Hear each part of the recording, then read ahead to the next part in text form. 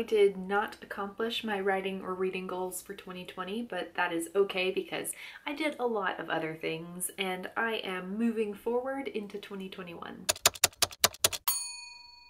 A couple months ago, I did a goal setting video where I had some things I wanted to do to prepare for revisions of the book I finished drafting last year, and I said that I would do another video a few weeks later checking in on that, and I never did. I also did not accomplish those goals. The very first goal of all of that, and the easiest one, was to read through my first draft, and I haven't even finished that read through. To be fair to myself, since that video I have packed up and moved and started a new job and continued to take care of my small child, and I haven't even finished unpacking my new house. Those goals I set in October were just another in a long line of reading and writing goals that I didn't accomplish in 2020. I had a reading goal of 60 books, which I read less than 50, and I did not get a book query ready like I wanted to this year, but it was a busy year, which I was expecting. I had a baby and finished a master's degree and got a new job and moved,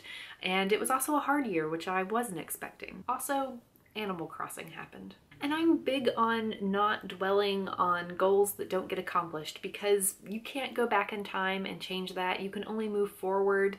And whenever there are goals you don't accomplish, there usually are ones that you do. I did a lot of life and career stuff this year that I'm very proud of, and it's okay if I didn't read 60 books. All I can do now is set some goals for 2021 and work as hard as I can towards them. I have a lot of goals this year, some writing and reading related, a lot of them not.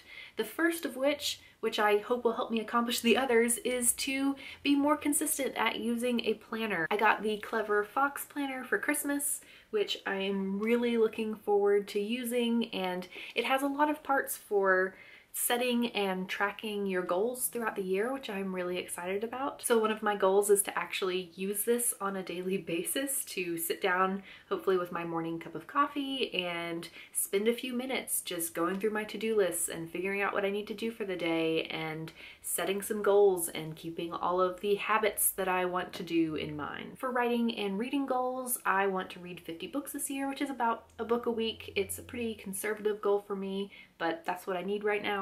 I want to revise a book this year. At the very least, I want it to be ready for beta readers by the end of the year. Hopefully I have that sooner and can have it query ready by the end of the year instead. I actually have two different projects that I'm trying to decide between for this goal, so that's gonna be the first thing I do, is decide which book I want to work on. But I'm also setting a lot of other goals that have nothing to do with writing or reading or my career as a librarian. I want to do things like drink enough water every day and plant a vegetable garden in my yard. I want to stay off my phone during dinner time with my family each night and spend an hour outside every weekend and bake something new every month. I want to have well-rounded goals and a well-rounded life and do things that just make me happy and enrich my life, and not just have goals that are meant to push me forward in some sort of career. So those are my goals and plans for 2021. Hopefully I manage to do all of it, but even if I only accomplish one or two of those goals and